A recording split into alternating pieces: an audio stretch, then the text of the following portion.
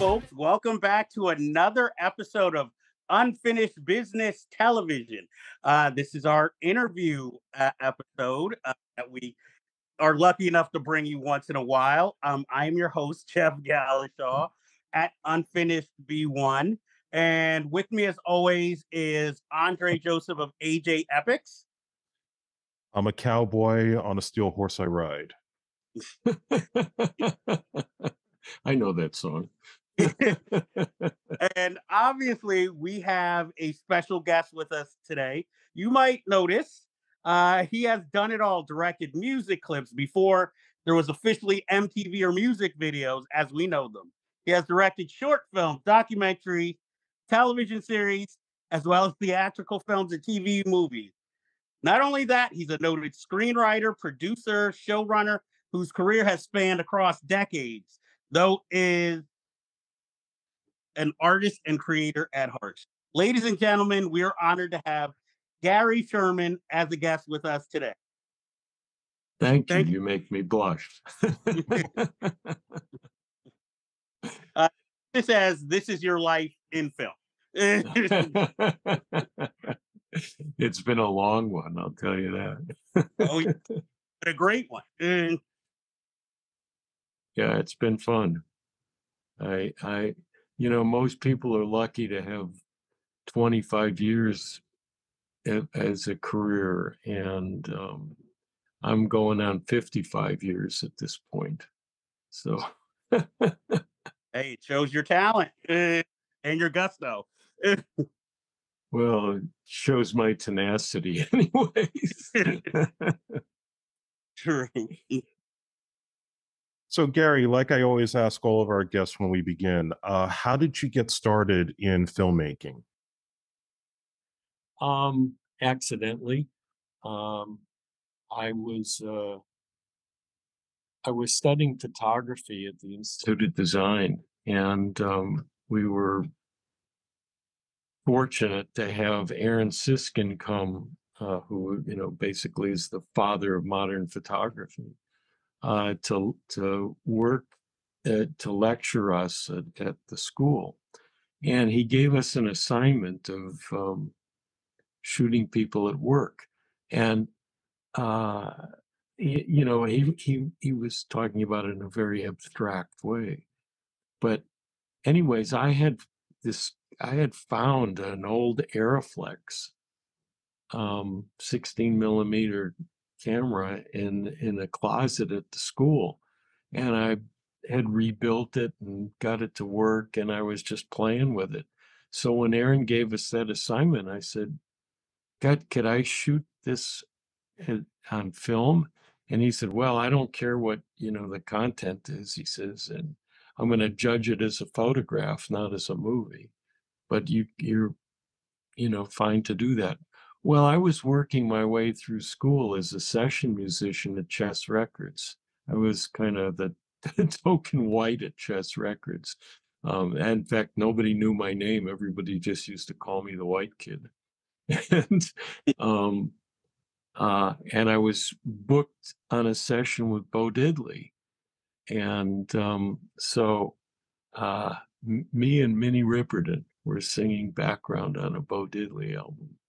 And so I said to Bo, I said, do you mind if I shoot some footage of you, while we're doing this? And he said, what's that for? I said, it's just for school. And he said, yeah, that's cool, man. He said, I like getting my picture taken. So that's cool. So I'm in there when I'm not in the booth. I'm in the studio with my Aeroflex and just shooting footage of everybody in the session. And Marshall Chess walks in, who is the son of one of the Chess brothers. And Marshall says to me, he knew me. He said, Sherman, what are you doing? I said, it's for school. He said, oh, that's cool, but I want to see it. So anyways, a couple of days later, I dragged the 16 millimeter projector down to his office at Chess and put my dailies up on the wall. There was no screen. And he goes, I love this stuff. This is great. I've never seen anything that looked like this. So he called his dad and his uncle and everybody else in and said, you guys got to look at this. You got to look at this. And all his A&R people. And he said, look at what he did. And so then he says to me, he says, let's make a movie. I said, I don't know anything about making a movie. He said, I'll hire everybody. You just do what you're doing. Because I mean, the footage was pretty, it was pretty, you know, off the wall for those days. You know, I mean, this was, you know, early 60s, and nobody was shooting stuff like what I was shooting.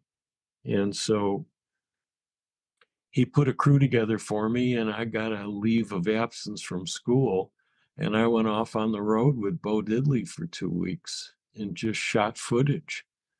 And you know, he sent a recording crew with me, and I was just shooting footage. And then I came back and he says, okay, I'm putting you in a cutting room. You got to cut it.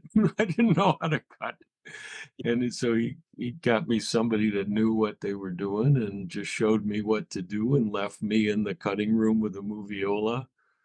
And I invited a couple of friends to help me. And we put together a movie called The Legend of Bo Diddley.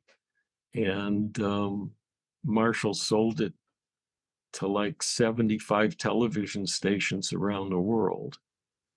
And suddenly I had record companies calling me and saying, hey, would you shoot our group? Would you shoot our group? And doo-doop. And I did a couple of more things for chess. I did something with Ramsey Lewis and a little bit with Chuck Berry. And,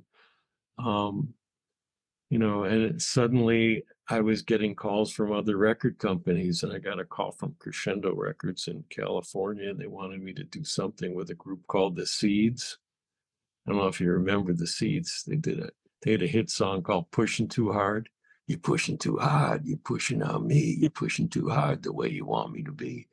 And they were a flower power group. And that got me out to California, and I shot Sonny and Cher, and I shot some other people, and with a camera. And and that led me into commercials, and boom, boom, and suddenly I was a filmmaker. Wow. And so that's my beginnings. I had no, it was basically the thing I did on The Seeds that really opened up my career for me, because somebody took it to the Aspen Design Conference to show it. And that's when I started getting calls to do commercials. And commercials took me to London. And when I was in London, everybody said, you should shoot a movie. You should shoot a movie. And that's what happened. So I shot my first movie, Deathline, in London. I was, you know, in my early 20s, and it was pretty amazing. I wanted to ask about Deathline because for your first big movie, you have legends like Christopher Lee and Donald Pleasence in it. And I was wondering, for you, coming from commercials and your documentary work, what kind of challenges did you face on that first project? Oh, it was amazing. I got to tell you, the first day on that picture, I walk into, the first shots were in the Inspector Cahoon's office, Donald Pleasence's office. And I walk into the set, and there's Donald Pleasence sitting behind the desk with his feet up on the desk and his arms crossed, and Norman Rossington sitting on the desk with his arms crossed, and they're both staring at me, and they say in unison, okay, boss, what do you want us to do? You talk about intimidating. Here's two actors that had been in more movies than I had probably ever seen in my whole life. And, and they're sitting there going, and they're testing me.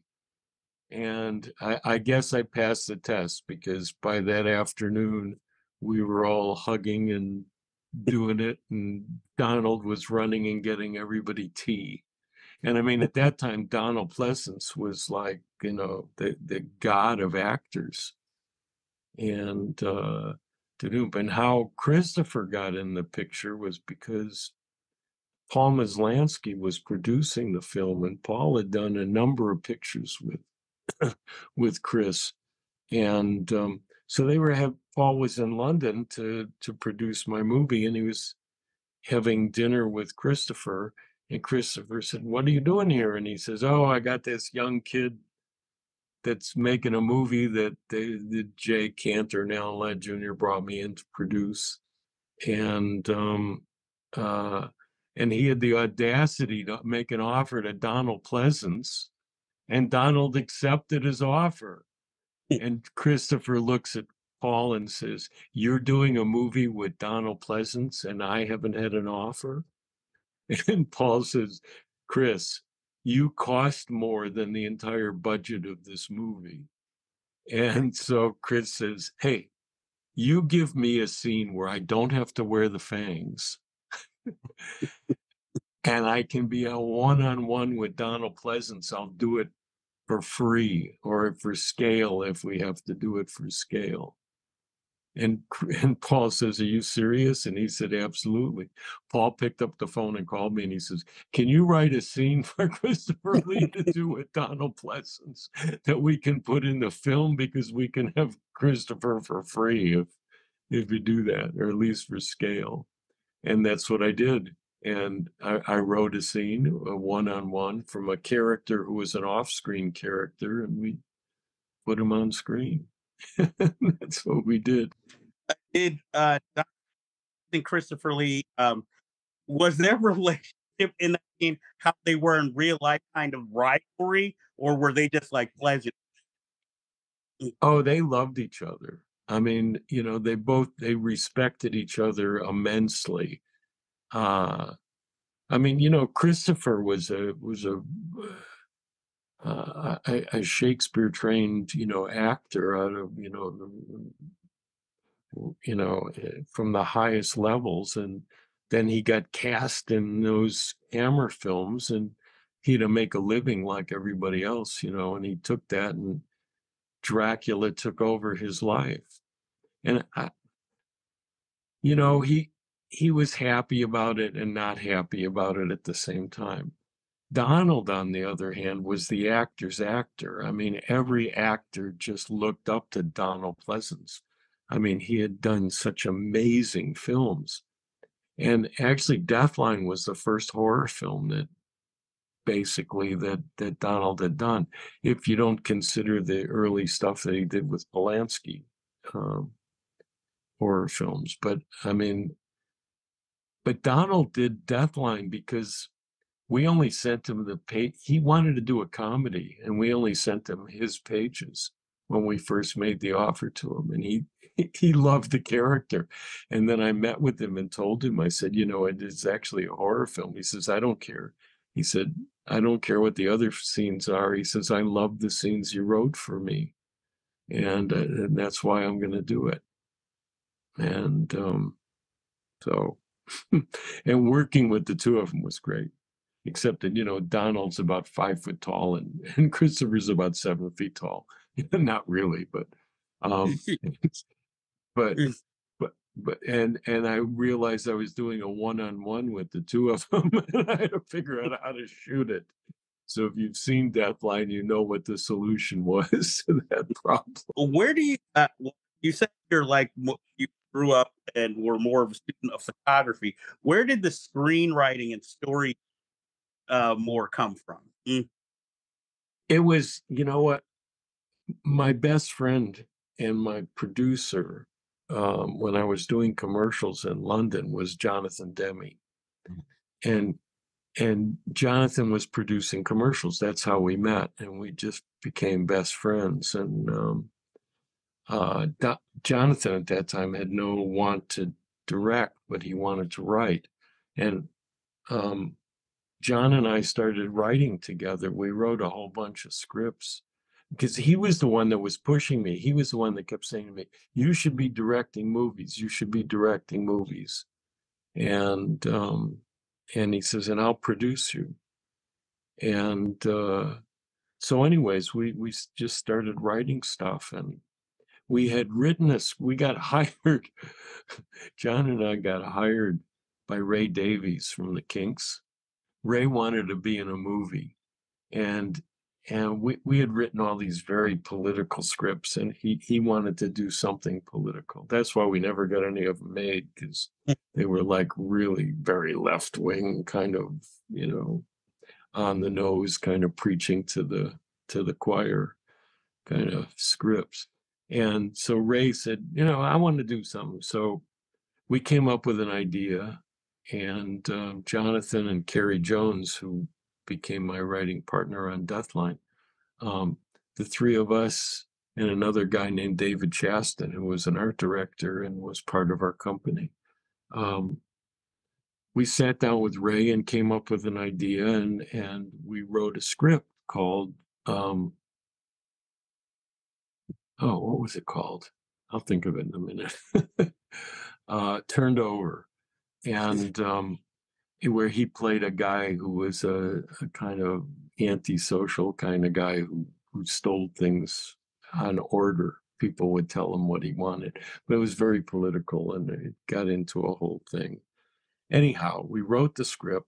We took the script to Hemdale, which was John Daly and David Hemming's company. And they said, "You got Ray Davies?" And we said, "Yeah." And of course, you know, there was the Beatles, the Rolling Stones, and the Kinks. I mean, those were the three biggest groups in the world at the time. And they said, "If you got Ray Day," and you know, and obviously the Beatles had done movies, and Mick Jagger was starring in movies, and so they said, "Yeah, Ray Davies, yeah, that'd be great." So they made us a deal, and we were actually in pre-production when Dave Davies, you know, Ray's brother, said to him, "You're either a rock star or a movie star. You can't fucking be both." And he said, "No, man." He said, we got, you know, we got our rehearsals to do. We got tours we're doing. We got records to cut. You know, you can't go off and make a movie." So Ray calls us and says, "My brother is like adamant that I don't do the movie. And so at least for now, I can't do the movie." And John Daly ends up canceling the movie. He said, "John, you liked the script?" He says, "I didn't like the script. I liked Ray Davies." He said, "The script's really well written, but without Ray Davies, we don't have a movie here." He said, "Why don't you write something I can actually make like a horror movie?" And so I said, God, what a better place to hide political commentary than in a horror movie. And I just had never thought about that. And so the whole idea of Deathline came to me because I could do a whole treatise on racism, on classism, and hide it inside a horror film, and only those who wanted to see it could see it, and those who wanted to just see a horror movie could go see a horror movie. And that was what Deathline was. And I think that's why now, 52 years later, people are still watching Deathline, because they realize the message of the movie. So there was like a little bit of a gap for a while after Deathline. I mean, I know you've written some stuff, but how did Dead and Buried come about? When, you know, I was having a very successful career in commercials, and I made a day doing commercials what I made on Deathline altogether, and you know, which was like a lot longer than a day. And so what happened was, you know, like Deathline was a huge hit in Europe, but then when it went to America, it was bought by AIP. Sam Arkoff at AIP. It was, and he said, "Oh, this picture's too fucking intelligent, and we gotta tone it down, and they took out the tracking shot because they said nobody could sit through an 8-minute shot. So they cut up the tracking shot. They revoiced Donald Pleasence because they didn't think anybody could understand what he was saying. They took out all the social commentary, and they just turned it into a film that they called Raw Meat. and they distributed it as raw meat from AIP. And there was an article in the Village Voice that said, butchered, turning Deathline into raw meat. Don't go see this movie until you can see Deathline, because raw meat is not something that you should see. And anyhow, I got really discouraged by all of that. I hated what they had done to my movie, and I just said, they don't do that to me in commercials. I mean, I don't get recut when I'm doing commercials or music videos. Why do I want to subject myself to that? And so I just kept doing music movies and, music films, and they weren't called videos back then, but music films and commercials. And, and then I moved to Los Angeles from London. And one day, Ron Shusett comes knocking at my door. And he just blew me away. Ron was one of the most enthusiastic people I'd ever met in my life. He was just fucking nutcase. And he gives me this pile of scripts, and then he says, do you have any scripts you want to sell me? He says, I need some scripts. And anyways, I ended up selling him Phobia, which I had written when I was in England, and I sold it to them, and they made it up in Canada. But one of the scripts that Ron gave me was Dead and Buried, an early draft of Dead and Buried. And I just really loved it. And Ron just kept pushing me and pushing me and pushing me and said, we'll rewrite it, whatever you want in it. And so he and I worked on that script, and then Alien was released. He was making Alien when I first met him. And Alien got released, and Alien became a huge success. And actually, the first weekend when Alien opened, Ronnie called me. He said, I think we're going to get Dead and Buried made. And sure enough, we had a deal on Dead and Buried within a week of Alien opening. And so, it was only because I wanted to work with Ron was probably the only reason I came back to doing feature films again. I've only recently watched Dead and Buried for the first time. Forgive me. I've heard about it all over the years. But one of the things that struck me was there's this great intro with Lisa, I think Blount last name? Blount, yeah. Yeah, Who okay. ended up as an Oscar winner, for a documentary that she did. Oh man. She you reveal her, making the audience fall for her, and in all these angles through the photographer's lens. And then you kind of yank the curtains back and reveal what this is all really about. And one of the great things I like about all your films is that they're all kind of like that, where it's you think it's going to go one way, and then it reveals something surprising about them. Even through Wanted Dead or Alive, all your films are usually like that. Maybe not, obviously not After the Shock, because that's based on a true story. But that was the thing that struck me, with the beauty of that shot and or those shots, and then the reveal, and then the rest of the movie, which is a roller coaster ride. So I really love. Well, thank you. Yeah, I like creating roller coasters. I mean, that's why I think, Poltergeist 3 is my least favorite of my movies. It was, I didn't really want to do that movie. And actually, my whole life, I've been sorry that I did do that movie, although there's a lot of people who really love that movie. But Jay and Laddie, who gave me Deathline, were running MGM, and they called me and said, we want you to do Poltergeist 3. And I said, no, thank you. And we finally got around to they talked me into it. But anyways, getting back, I mean, yeah, Deathline, I mean, starting out with the guy walking through Soho looking at prostitutes and boom, and you go, and the music's kind of the stripper, you know, bow, bow. And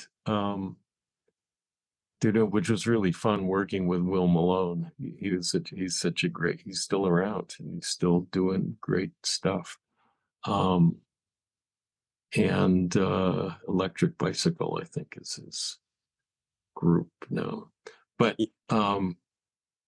anyhow, yeah, I mean, that, you know, that worked for me. And when we started on Dead and Buried, that was the other thing that I wanted to do, was just kind of lull the audience with that piano piece that Joe Renzetti wrote to open it, and it's just so lyrical and romantic and bump, and you don't know where you're gonna go, and then suddenly they're burning this guy alive. And then, you know, then we open up the rest of the film. And it is the same in Wanted Dead or Alive. I mean, I've done it in so many of my films. Vice Squad. You talk about a roller coaster ride. Vice Squad is my real. It's so many people that really love. I mean, you know, Marty Scorsese is just a huge Vice Squad fan. Spielberg was a huge Vice Squad. John Milius was a huge Vice Squad fan. I mean, and then down through the Edgar Wright is a huge Vice Squad fan. Edgar told me that when he did Baby Driver, he made everybody on the crew watch Vice Squad, because he said, I want that kind of power in this movie. And I actually have, he sent me a poster of Baby Driver and said, thank you for Vice Squad, which he signed on the poster. So, but yeah, I like really hard driving stuff, and Yeah, definitely. you know, but you know, Vice Squad, I think, is still one of my favorite of my children. You're not supposed to pick a favorite of your children. Yeah, I definitely saw that movie way too young, but I loved it back then, and I still love it. I think I understand it now, the probably first, because when I first saw it, I was probably about like 10 years old. And to this day, I always remember Wing Hauser's blue shirt is burned into my retinas, that shirt. I'm just the song Wings Hauser sings, was that written by him, and was it always meant to be in the film? Yes, it wasn't written by him. It was it was the Sunday night before we were going in to record music. I'm over at Joe Renzetti's house, and Simon Stokes, the lyricist, was there. And we were talking, and we just said, God, should we do a song to start the movie? Because I mean, you know, we've got this I had already shot the sequence, and they'd seen the sequence, and I cut the sequence to some music, but we were trying to figure out the music that we were going to actually put to the sequence. And we said, you know, why don't we write a song? And Simon says, I got it. I said, what's that? And he says, Neon Slime. Wow. He said, another body, and he just came out with the line, another body floating in the neon slime. And Joe and I just went crazy over it. And so the three of us sat down, and on that Sunday night, in an hour, the three of us wrote that song. I mean, I was directing, you know, I mean, I credit Joe and Simon with writing the song, and they wrote it. And then Joe wanted me to sing it.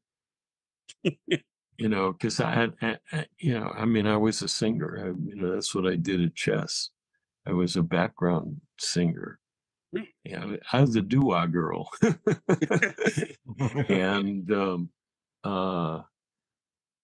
And so we talked about it, and I said, you know what?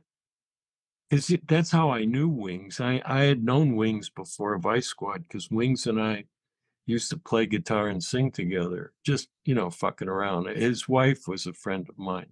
His wife was in Dead and Buried.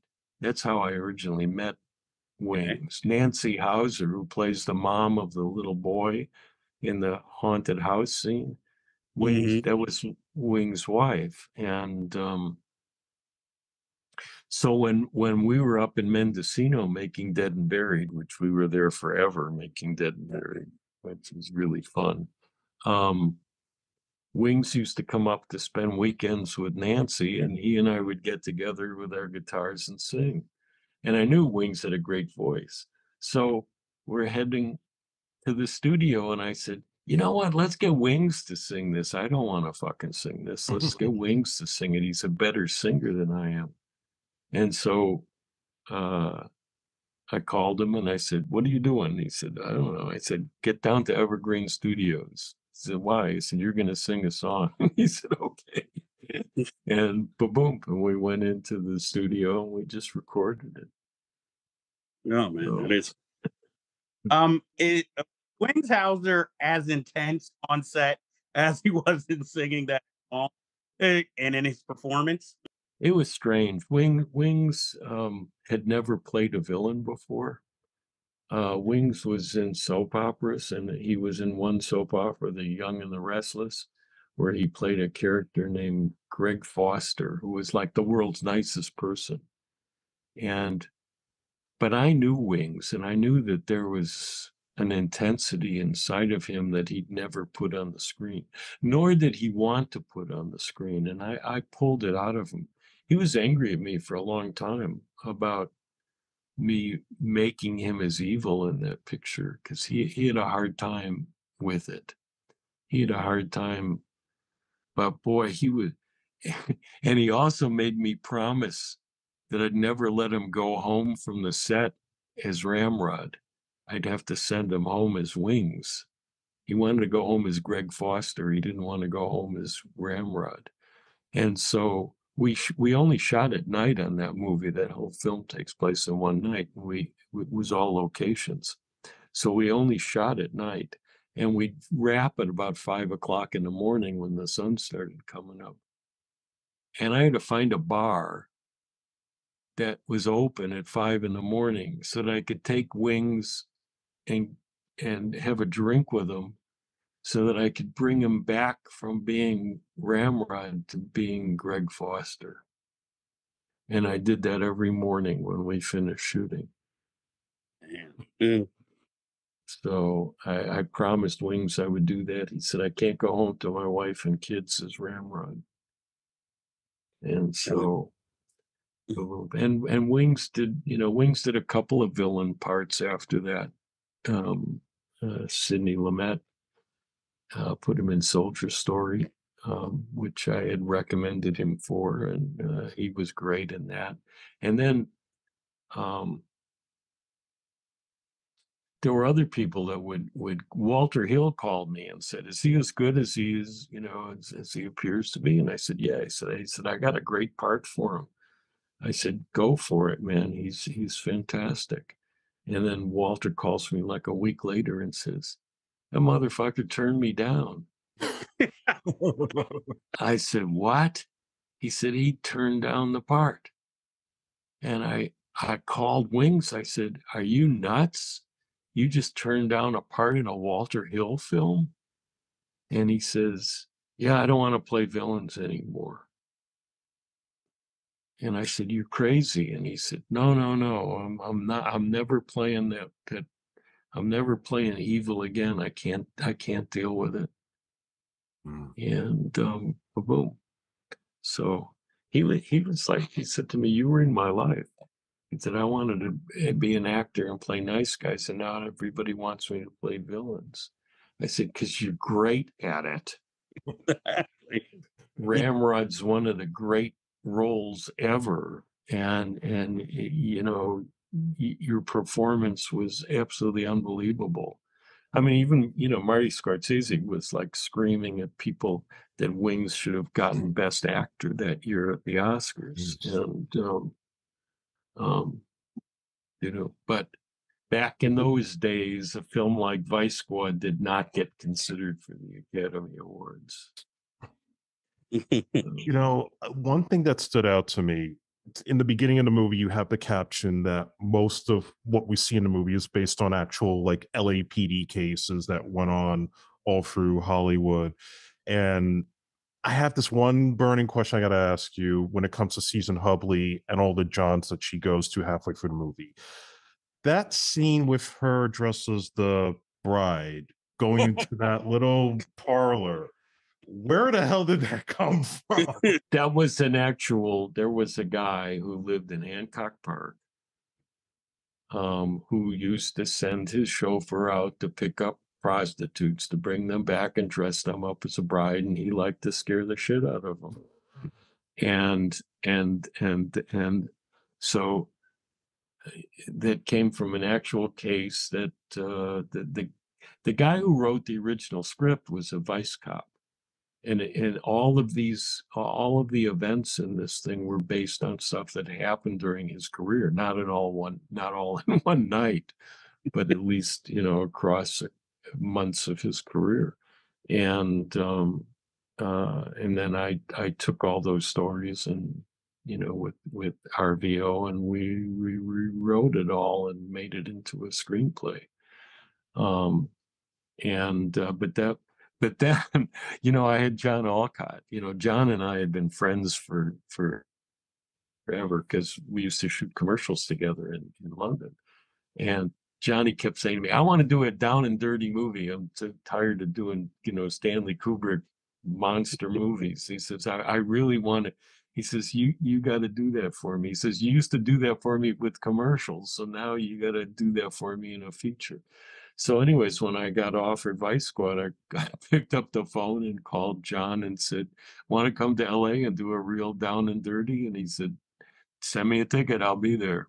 So once I had John on, so when we were setting up pre-production to talk about this scene, I said to John, I said, "You know what?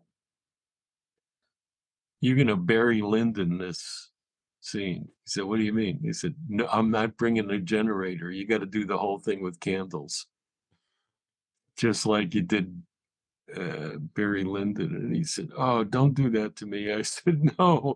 And he finally said, "Okay, I'll do it." So that whole sequence is lit with candles. There's no electric lights. So we were having fun. I had just come off of Dead and Buried and had a blast on Dead and Buried and basically pulled the whole same crew except for Johnny, because I had Johnny, and Stevie Poster was already booked on something else, or it would have been Steve Poster that did Vice Squad, because he did such a great job on Dead and Buried. But it was a chance to work with Johnny, and it was great. But almost everybody else, I mean, I had all my regular crew, so it was quite fun. So there's a lot of familiar faces in this movie, of course. Like you had Nina Blackwood before she became an MTV VJ. Pepe Sereno was in it. And then I see Fred Berry from What's Happening playing a pimp who gets castrated.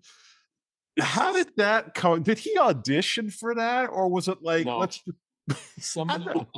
we had a mutual friend, and at the time Fred wasn't working very much, and he basically needed to do a SAG job so that he could renew his insurance. And I said, absolutely. I mean, if he wants to play this part, he's got the part. I didn't audition him.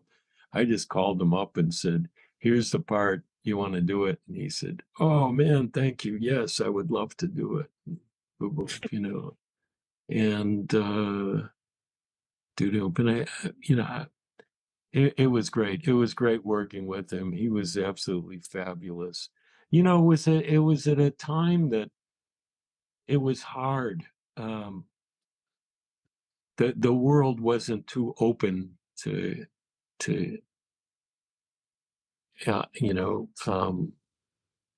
gay actors at that time. I mean, and Fred had kind of come out, and so it was a time that was hard for him to get work.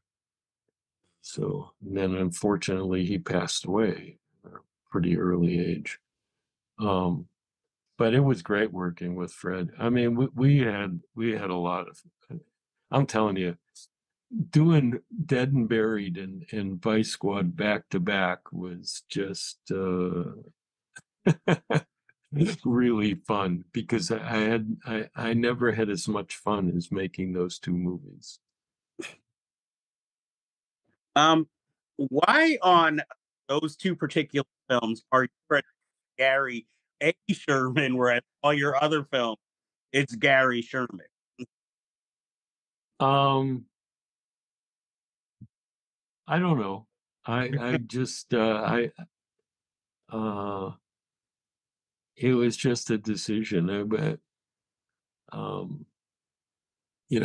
Jake Cantor and Alan Ladd Jr. always used to tell me, "Why don't you change your name to Shermanovsky or something?" And, Sherman's just too white bread. But I just thought, well, Gary A. Sherman, maybe that sounds different. And then I went, it doesn't. How did Wanted Dead or Alive come about? How did you get the rights from the Steve McQueen TV show to modernize it into a movie? I didn't. Arthur Sarkisian did. And I was knee deep. Actually, I was chest deep in television at that point. I had a bunch of pilots going on, and I was really quite enjoying my life in doing television. I was at Lorimar, and and I was just doing one pilot, and and putting shows on the air and having a great time, and being able to do everything that I wanted to do. I didn't have to have a body count in my television shows, which was kind of nice. You can only kill so many people before you start feeling guilty. And so anyways, I was doing that, and Bob Ramey called me, and Bob Ramey had been a real hero to me through my early career. He was the president of Avco Embassy. I did Dead and Buried and Vice Squad under his leadership of the studio, and so and he really protected me. And I mean, Vice Squad was absolutely my movie, because Bob Ramey, from the time I started on that movie, because Sandy Howard was the producer, and Sandy had a reputation for like taking over from directors. And when Bob asked me to do Vice Squad with Sandy, he said, "I'll protect you from Sandy.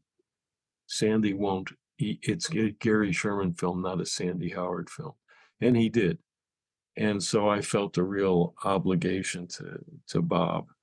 And Bob called me and said, "I got a script here. Through Arthur Sarkisian, we bought the title Wanted Dead or Alive. Based just on the title, we booked this film into theaters. We've got a release date. We've got the director's possible director strike pending. We need to move on this project. I just got the script, and the script is not only unreadable, it's unmakeable, it's awful.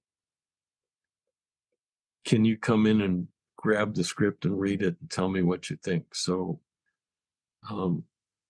at that time, you couldn't email a script, so they sent it by a messenger. They brought me the script. I sat down, I read the script, and Bob said, "As soon as you finish reading the script, come into the office." And so I read the script. I jumped in my car, drove down to the studio. And he said, "What do you think?" I said, "I think you need to throw the script away and start from scratch. First of all, it has nothing to do with the title. The characters are absolutely abysmal. The story doesn't work at all." And he said, "Can you save it?" And I said, "Yeah, we'll throw it away and start from scratch." He said, "I need a script that we can start the pre-production on within 2 weeks." I laughed. I said, "God." Well, Denise Denovi, who went on to produce the first Batman movie, was his story person at the studio at that time. And Denise says to me, or I said, I'm going to need a co-writer on this. There's no way in 2 weeks I can turn a script out myself. And she said, "I got the perfect person for you." And at that point is when she introduced me to Brian Taggart, who Brian and I went on to write a lot of movies together in the future. Brian and I were just a team made for each other. And I had dinner with Brian that night. And by the morning, we had a story beaten out. And we went into Bob's office and pitched the story. He said, "I love it, go write it."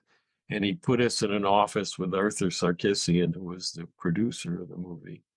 And it was the first time we had a computer. I mean, I didn't even, I had no idea. And we had a guy who knew how to enter everything on the computer. And it's the first script I ever wrote on a computer. I mean, actually, Brian and I were just working on a typewriter, and we give the pages to this guy who was inputting it into a word processor. And it was pretty fun. And so anyways, we wrote the script, and it was really funny. We got all the way to the end of the script, and we couldn't figure out a really dynamic ending. And I suddenly turned to Brian and I said, "He stuffs a hand grenade into Malak's mouth and ties it up like he's got a toothache with his keffiyeh, and then walks him out by the ring, and then pulls the ring and says, 'Fuck the bonus.'" And Brian goes, "Oh my God, fuck the bonus." And we start screaming, jumping up and down. Arthur Sarkisian comes running into the office and says, "What are you guys screaming about?" And we said, "Fuck the bonus." And he said, "What?" And we told him what that meant, and he gets crazy and to do. Next thing, we were in Raimi's office showing him this thing with "fuck the bonus," and they said, "Ta-da, let's do it." So so anyways, so that's how it all happened. And we kept writing all the way through making the movie, because we never really had a finished script. And I mean, my only thing about Wanted Dead or Alive is I think the movie's so much better than the screenplay. I wish I would have had more time to work on the screenplay. But and working with Rutger, it was really fun. Yeah, I was going to ask about that. Was he your first choice, or were there other actors you considered for Nick Randall? No, he wasn't my first choice. My first choice was Mad Max. I had just seen Mad Max, which wasn't really a big hit yet in the United States. And I said, "God, we got to get that Australian guy to come." And anyways, everybody knew that he was going to be a big star. And they were asking a lot of money. And then somebody came up with Rutger Hauer and said, "Well, Rutger Hauer's just as big a star, if not a bigger star, and we can get him for less money." And and I kind of fought for where I wanted to go with it, but Rutger won, and so we made it with Rutger. I think had it gone the other way, Wanted Dead or Alive would have been a major blockbuster movie, but didn't. How did Gene Simmons get involved in the project, considering he had limited acting experience? Of course, is a rock star. Okay, here we go. You know, we're under real pressure to get this movie made, and I'm sitting in my office, our offices, and we're, you know, just trying to get it done. And we, you know, had cast Rutger, and we were casting people around Rutger. And we were talking, we had several people we were looking at to play Malach al-Rakim. And Judy, my assistant, comes walking into the office and says, Gary, Gene Simmons is on the phone for you, you know, from Kiss. And I said, I don't know Gene Simmons. I've never met Gene Simmons.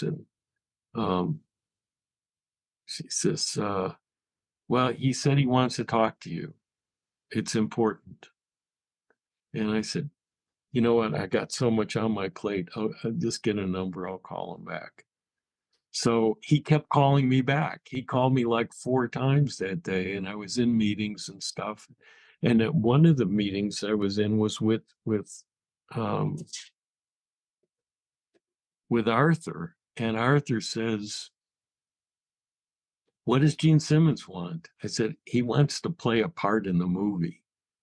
And I said, that's all I need is some fucking drugged out rock and roller with the pressure that we've got making this movie. And Arthur says to me, talk to him. I said, why? He said, even if you don't cast him, we could get him to write some music for the film. So I said, okay, I'll talk to him. So I said, Judy, put the call through. And I pick up the phone and I get, hello, Mr. Sherman. This is Mr. Gene Simmons, and I would very much like to have a conversation with you. I'm going, this is Gene Simmons. I mean, with this incredible speaking voice, and boom, boom.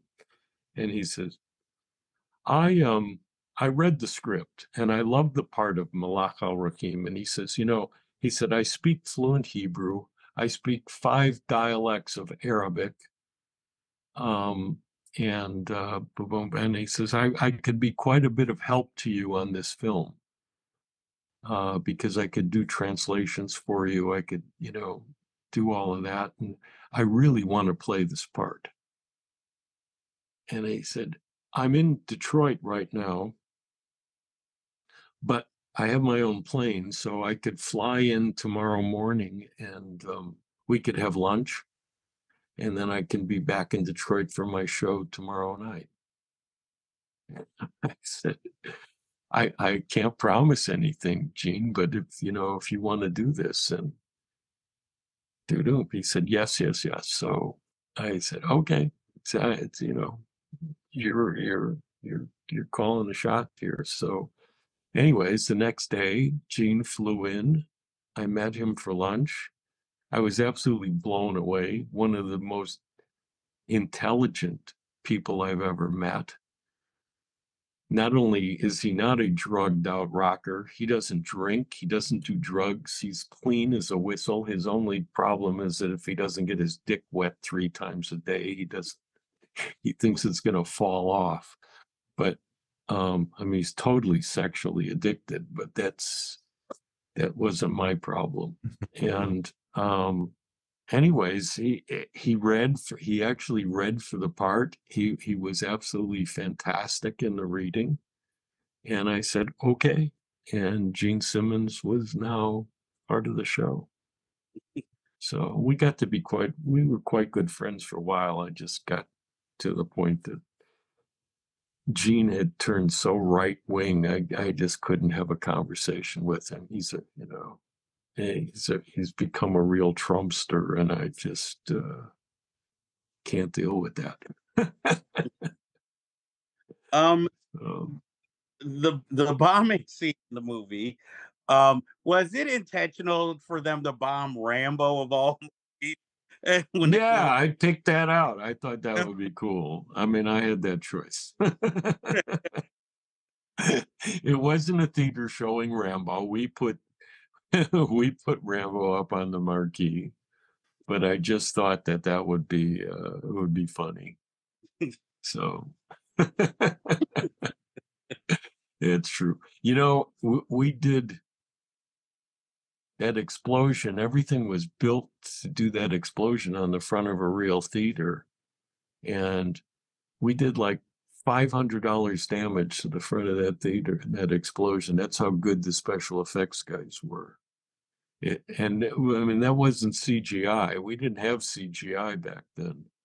We actually did the explosion, but the way that it was built and the way that the fireball was built, and they were able to do that fireball without that fireball, you know, generating the kind of heat that you would think came out of that fireball.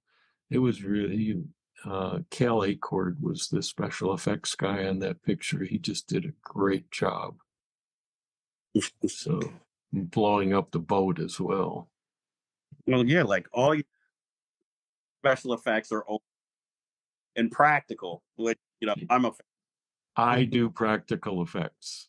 I mean, even when we did, you know, the dreaded Poltergeist III, the only thing that I really like about that film is that there's not an optical or anything in that entire film. Every effect is practical.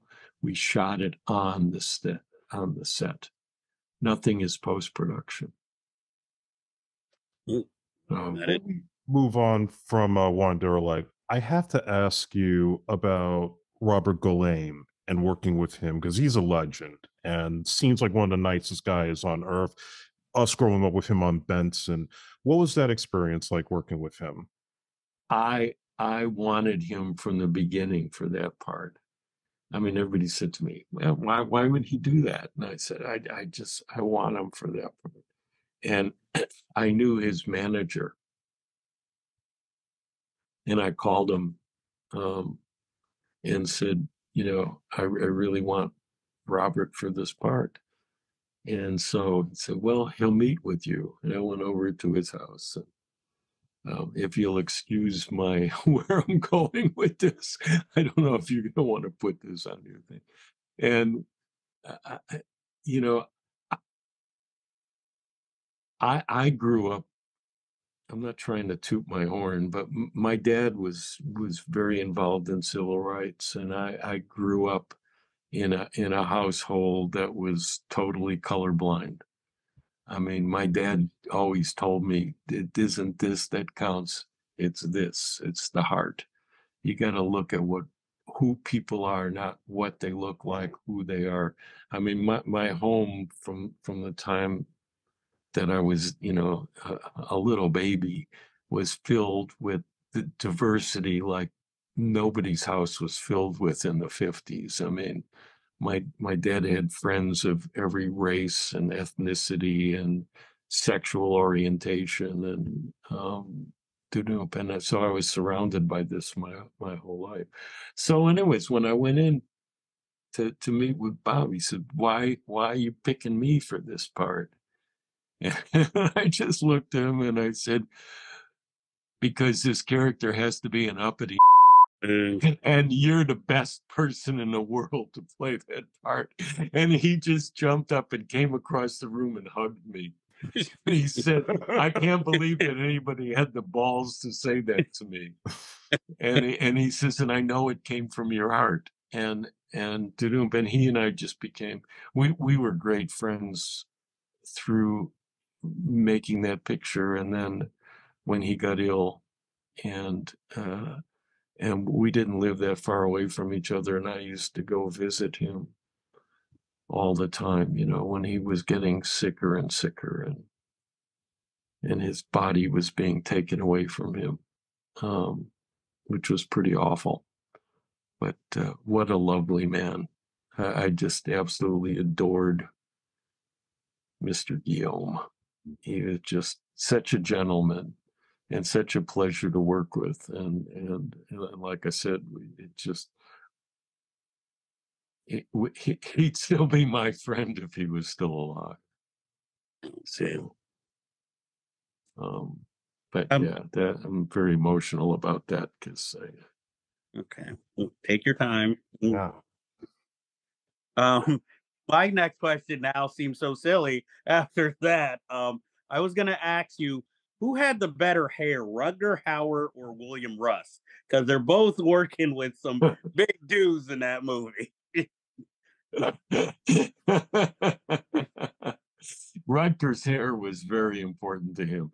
And then and basically I had to guess somebody that, kind of had the same kind of thing going on. And then we had the wig that we built for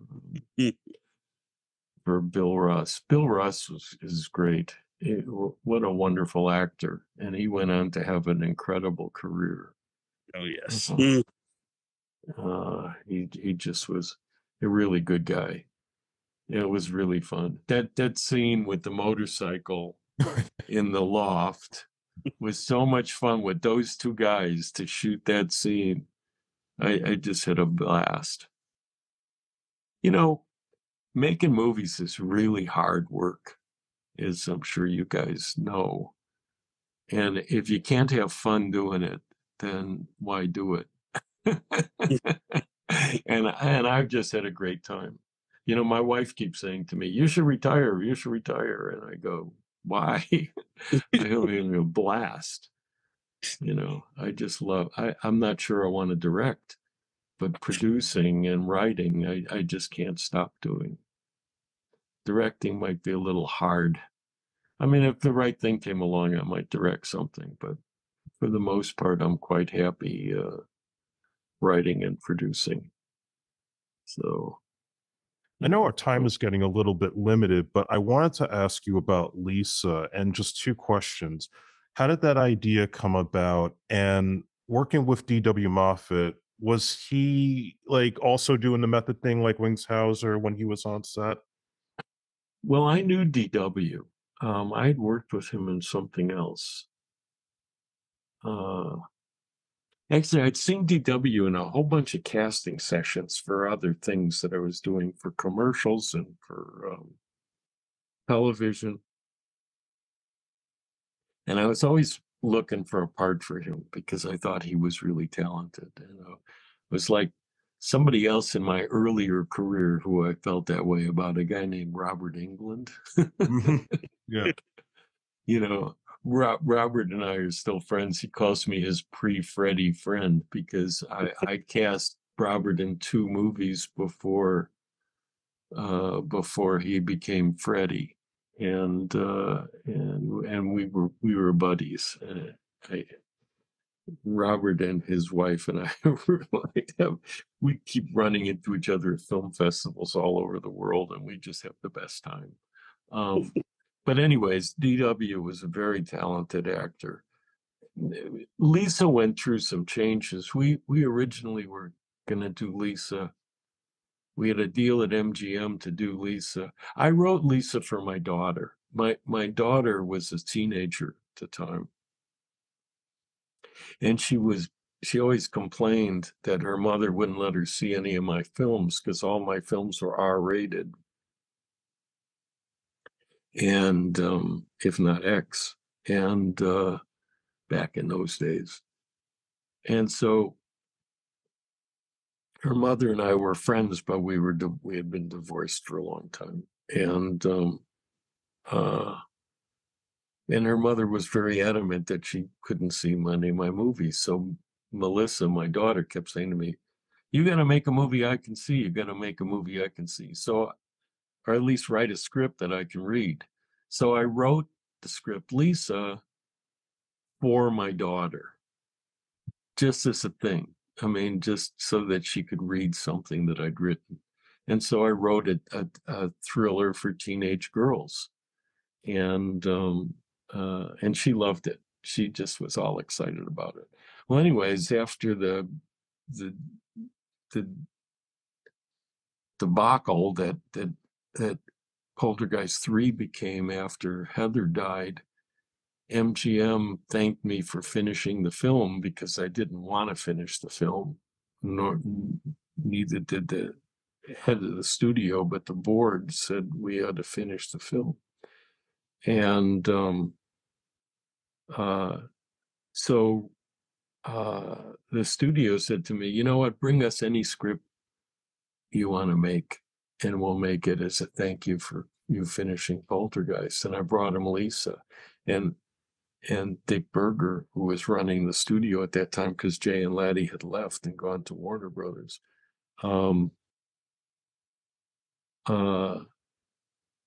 Said, you know what, I would have made this script even if I hadn't made you that promise. It's a really good script.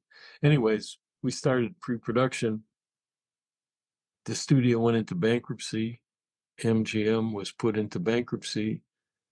They shut down the movie because they didn't have the money to make it. It was budgeted at 17 million or 16 something, close to 17 million. And we were going to cast really high on it. And that was a lot of money to make a movie with back then. And but well, long story short, we tried to turn it around to Warner Brothers. And MGM, because of the fact that they were in bankruptcy, could not release the script because it was a valued asset in the bankruptcy. And they said, we can't make it, and we can't. So Frank Yablans, who was going to produce it with me, you know, who formerly been president of Paramount, Frank said, why don't you and I finance the film? Can we make the film for $5 million instead of 17 million? And I said, yeah, if we don't get paid. And he said, yeah, well, I'll throw in my salary, you throw in yours, all no-name casting, and boom, and we'll shoot it here in Los Angeles instead of taking it to Chicago, which I had originally written it for. And, you know, we'll do it. And so we figured out how to do it, and that's what we did. And so Frank and I put up between the two of us, we put up the $5 million. I wanted to make, I didn't want the script to just never get made, and it would have never gotten made. But it was really tough. And so anyways, I knew DW, and that's how DW ended up with that part, because I didn't have any money to pay an actor for that part. And Cheryl Ladd was a friend, and MGM was happy to have Cheryl, and they would pay her because the Japanese sale on the film alone would pay her salary. And so they gave me Cheryl, who, I mean, I love Cheryl as a friend. I didn't think she was the right person for the movie. But she did a really good job. She was really good in it. So anyways, that's what we did. And so we made the film the way we made the film.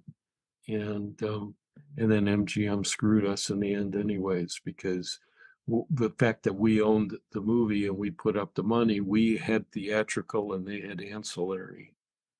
And so what they did is they put the film out for 1 week in theaters, and then they sold it off to Lifetime Television. Even though we were doing, the first weekend, we did nearly $7,000 a screen, which at that time was Star Wars money. The film was a giant hit, but they weren't making money off of it, so they didn't care. They wanted the ancillary. So they sold it to Lifetime Television, and it kind of disappeared. And that's when I decided I wanted to retire, at least from movies. So at that point, I dived completely into television. And I haven't done a movie since then. No. Because, I mean, you know, they just, after, you know, losing Heather on Poltergeist III and ending up with a movie that I didn't really want because we were 17 pages short when Heather died. And I had to stretch the movie and change it around and then go from that into a movie that I really loved and really wanted to do, and then ended up having to do it in a way that I didn't want to do it. and then have the film just ripped out from under us and sold off as a television movie. I said, you know what? Television has been very good to me, and features suck. I'm going back to television. And that's what I did. And that's what I've done. Now it's a whole new medium compared to film these days. So, yeah, probably. I love television. I love it. And it is. I mean, you know, I'm so glad to have really committed myself to television and what has really become the golden age of television. Yes. And you know, I've got 4 pilots in development right now, and well, 2 are done, and waiting with bated breath the networks to say we're picked up, so that I know what I'm doing next year. And you know, and I have a favorite of them, which is the longest shot of any of them, but I'm hoping that one happens. So I could tell you it's a secret. Don't tell anybody. But Jeremy Dyson, you know, who created League of Gentlemen and is probably the hottest writer in England, he and I co-wrote a pilot to turn Deathline into a television series. Wow. Or, well, based on, inspired by Deathline. It isn't Deathline, but it is Deathline. And we'll see what happens. It's out there. Fingers crossed. Yeah. Yeah, I don't know. That's probably the least likely of any of it to happen, but you know, but we're trying. All you can do. Jeff, any last questions before we start closing? No. That's overjoyed with all the information we've gotten so far. Yeah, Gary, that this was really appreciate your time today and answering all the questions that we have. I mean, there was so much more, but we know your time is very limited. So just thank you for this and just sharing all your memories. And the fact that you're still doing it, I think, is an inspiration to all of us. Yeah, well, another year and a half, I'll be 80 and I'm still going at it. So what can I tell you? I mean, Harrison Ford could do it. 55 years. Well, let's just say before we go, thank you for your film work. They help to inspire, obviously, not only my imagination, but a bunch of artists and fans out there, especially as a kid watching.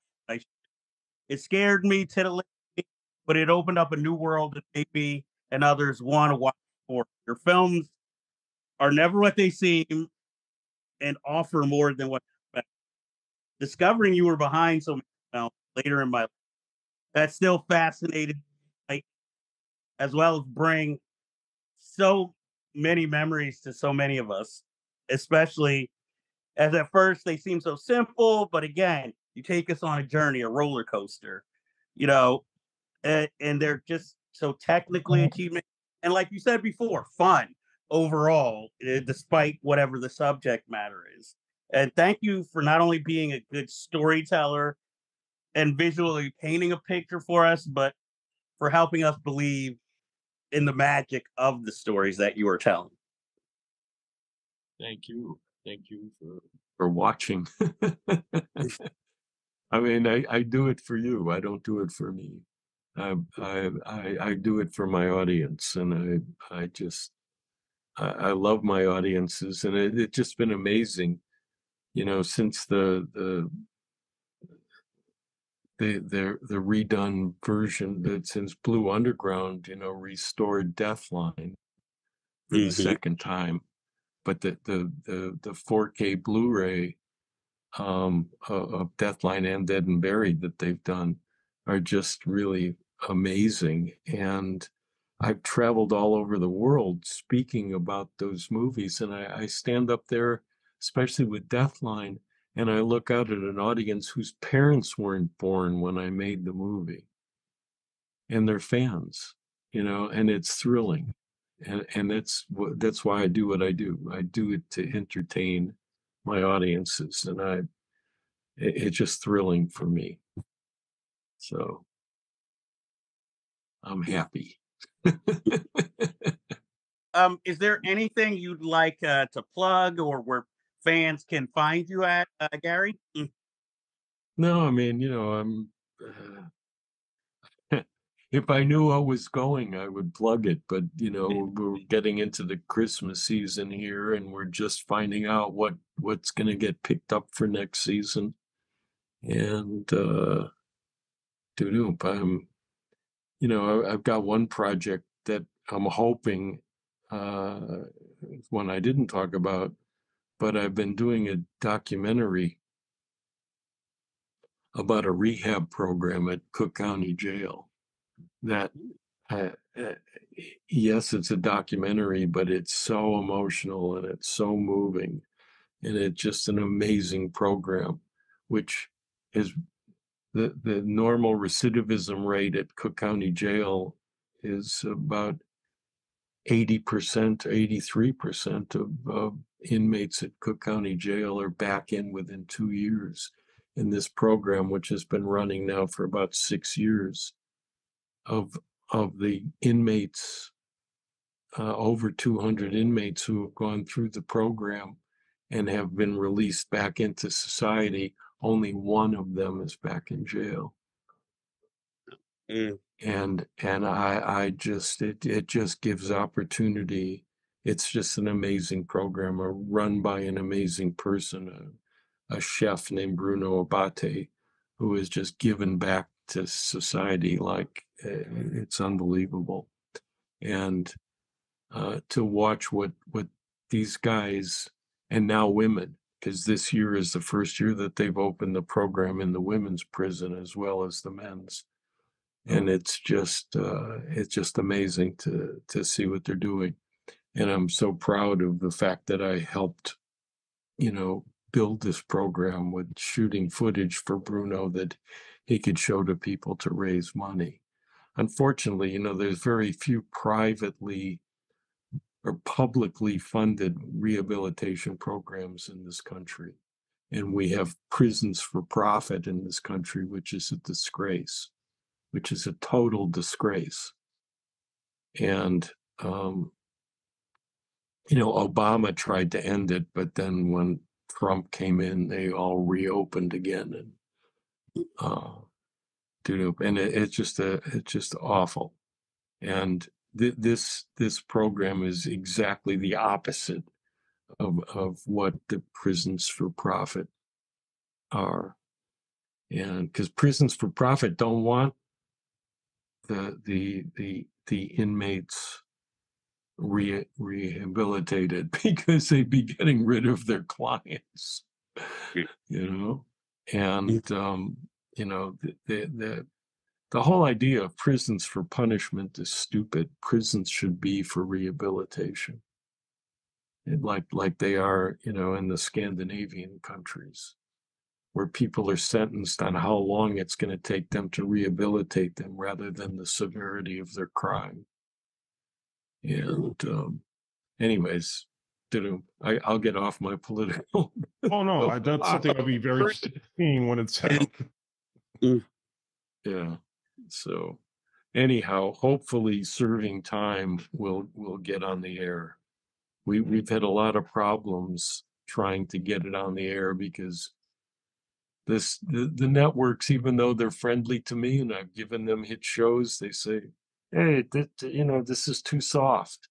How often do these guys fight? And I said, they can't fight. It's zero tolerance. Because they get into a fight, they're out of the program. They say, well, where's the drama then? But we are now looking at some networks that are interested in showing that people can be rehabilitated, and that the drama is that people's lives are turned around.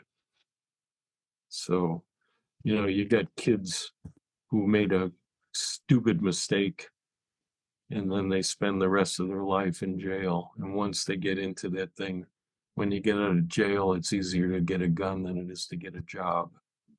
Oh, yes. So we have to change that. Definitely. So anyhow, I didn't know. Yeah, I didn't know if you guys knew you were going to get into political treatises in this conversation. Oh, this is all good. I enjoyed this. We welcome all kinds of discussions. It doesn't matter. But thank you again for being here and talking with us or spending some time with us. Hopefully, we can talk to you again, especially if Serving Time does go to a network. We'd love to have you back, or just, hey, shoot the shit, you know? You never know. Okay. This was fun. Great questions, guys. Thank you very much. Unfortunately, that ends our business for this episode, but there's always unfinished business out there. And thank you for being here, and thank you, fans, for watching this interview. And we hope to bring you more soon. Okay. Talk to you guys soon. All right. Thank you, Gary. Thank you, guys. Thank you. Thank you. If you like this review, please be sure to like and hit subscribe to be alerted to new episodes in the future.